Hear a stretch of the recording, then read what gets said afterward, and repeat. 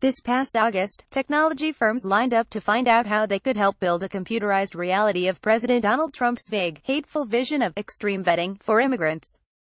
At a Department of Homeland Security event, and via related EHS documents, both first reported by the Intercept, companies like IBM, Booz Allen Hamilton, and Red Hat learned what sort of software the government needed to support its extreme vetting initiative. Today, a coalition of more than 100 civil rights and technology groups, as well as prominent individuals in those fields, has formed to say that it is technically impossible to build software that meets DHS's vetting requirements, and that code that attempts to do so will end up promoting discrimination and undermining civil liberties. The new opposition effort, organized by legal scholars Alvaro Bedoya, executive director of Georgetown Law Center on Privacy Technology, and Rachel Levinson-Waldman, senior counsel at NYU's Brennan Center for Justice, includes two letters, one on the technical futility of trying to implement extreme vetting software and another on the likely disturbing social fallout of any such attempt. The interior of the new Red Hat Computing and Executive Center in Fort Point in Boston on June 27, 2017.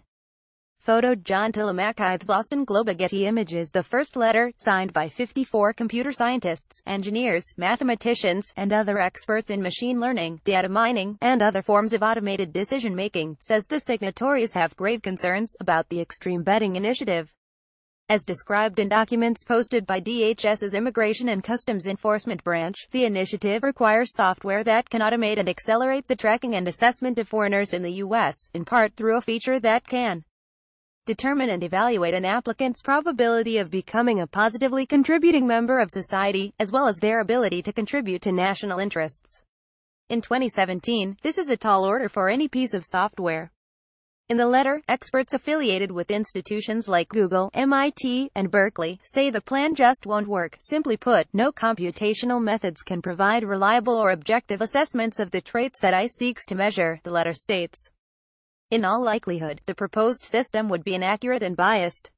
Any attempt to use algorithms to assess who is and isn't a positively contributing member of society, the letter argues, would be a muddled failure at best. Algorithms designed to predict these undefined qualities could be used to arbitrarily flag groups of immigrants under a veneer of objectivity.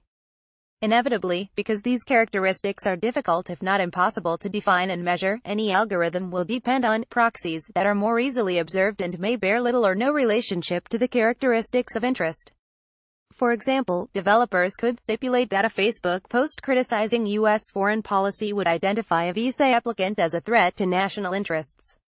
They could also treat income as a proxy for a person's contributions to society, despite the fact that financial compensation fails to adequately capture people's roles in their communities or the economy.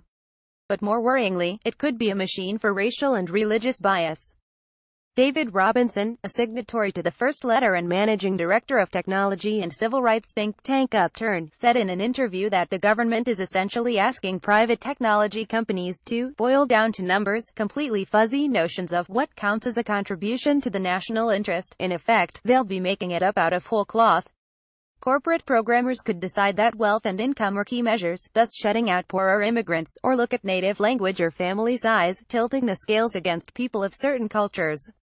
As has proven to be the case with Facebook, for example, vast groups of people could be subject to rules kept inside a black box of code held up as an impartial arbiter.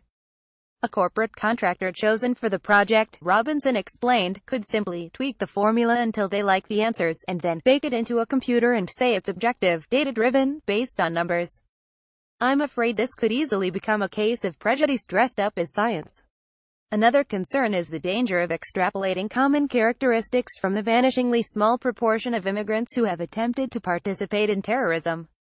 There are too few examples, said Robinson. We can't make reliable statistical generalizations. But that isn't stopping ICE from asking that it be so. Christian Lum, lead statistician at the Human Rights Data Analysis Group and letter signatory, fears that, in order to flag even a small proportion of future terrorists, this tool will likely flag a huge number of people who would never go on to be terrorists, and that these false positives will be real people who would never have gone on to commit criminal acts but will suffer the consequences of being flagged just the same. The second letter, signed by a coalition of 56 civil rights, civil liberties, government accountability, human rights, immigrant rights, and privacy organizations, including the ACLU, Amnesty International, and the Southern Poverty Law Center, argues that the extreme vetting initiative is tailor-made for discrimination.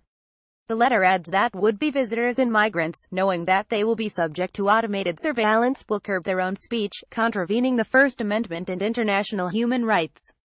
According to analysis by these groups, the algorithmic program floating through Homeland Security's collective imagination will not work the way ICE says it will work. Rather, it risks hiding politicized, discriminatory decisions behind a veneer of objectivity, at great cost to freedom of speech, civil liberties, civil rights, and human rights. It will hurt real, decent people and tear apart families. It's unlikely 2 letters warning of prejudicial outcomes will dissuade the Trump administration from building this tool or failing in the process at taxpayer expense.